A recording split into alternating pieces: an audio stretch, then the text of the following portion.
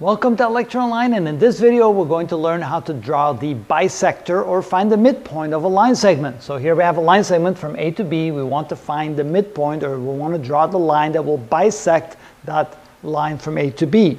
So again, we need a compass. Here's my compass. It's a string with a little loop on it. I put my pen right through it. Then I come to A, and I want to make the compass big enough so that's more than half the distance between A and B. That's obviously more than half the distance.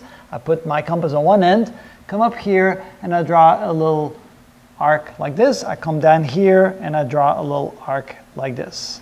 All right, now I take my point. I make sure I keep the exact same length.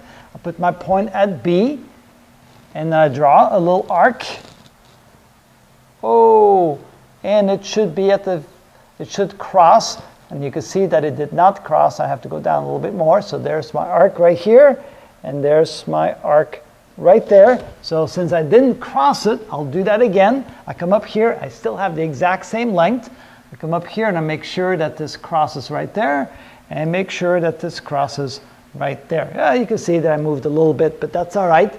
Close enough for hand drawn on the whiteboard. So now I have two lines that cross each other. They form 2 points. One point there, and one point there.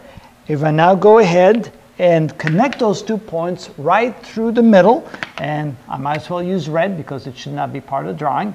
So if I draw a line right through the middle, like that, okay, then this line will bisect the line segment from A to B. That means this distance from there to there is exactly the same as the distance from there to there.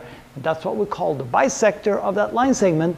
And that's how we do that. So for quick review, you go ahead and take your compass and you make a little arc like that. Make sure that it's past the halfway point. It should be visible and visibly past the halfway point. You draw a line. Make sure you draw it long enough so that you know that you'll cross it when you do it from the other side. You do one at the bottom right here. Then you come to the other side. Then you do it again over here, do it again there. So you want to make sure that they cross each other. Where they cross, you connect the two, and that will then exactly bisect the line segment you want to find the halfway point of. And that's how it's done.